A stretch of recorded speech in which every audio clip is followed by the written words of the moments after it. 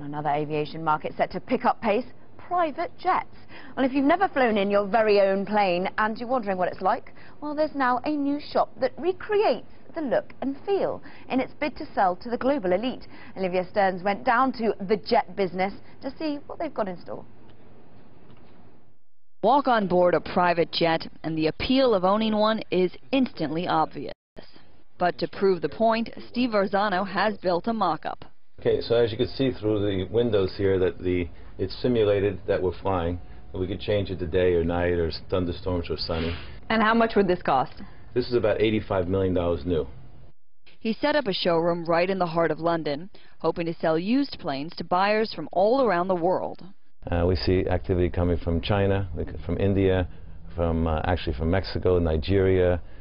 We see a lot of these places which used to be frontier markets, and they went to emerging markets, and now they're real significant markets. I'd say about 60% of our business is the ultra-high net worth type people, 30% are the corporate executives buying for the corporations, and about 10% are governments. To browse the inventory, Varzano has set up an interactive display, complete with all the interior and technical specs.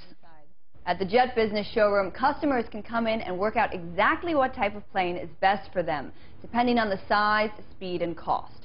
So, for example, I've been able to find a 3-year-old G550 that I could buy for about $45 million. That would get me and 16 of my closest business associates to New York for about $45,000.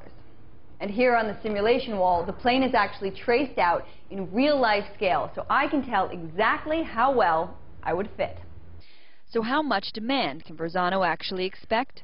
Well, J.P. Morgan says the business jet market is largely a function of corporate profits.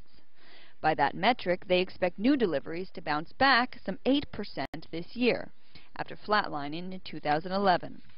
In the pre-owned market, though, jet prices are still stuck in a trough. So analysts say it's too soon to conclude that things have simply bounced back. I think everyone's desperately looking for signs that it has, but they're not really there yet. On average, 12% of all jets change hands every year, and that's happening, but the prices are way lower than they were in 2007. The big aircraft have held up much stronger. The large Gulfstreams, the large Bombardier aircraft have held up. There's lots of demand.